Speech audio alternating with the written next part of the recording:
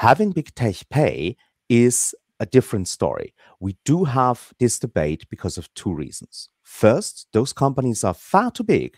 And second, they don't pay taxes. That needs to be solved. As long as we don't solve that problem, we'll end up in similar debates like insider copyright or the fair share debate. We really need to look at the historical record. What we are doing right now in Europe is cementing the market position of these big tech companies.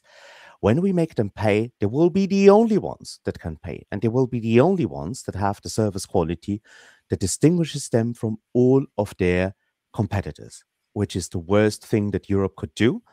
And so I really think this is a single market issue that we need to thoroughly understand and then very much back away from the ethno ideas.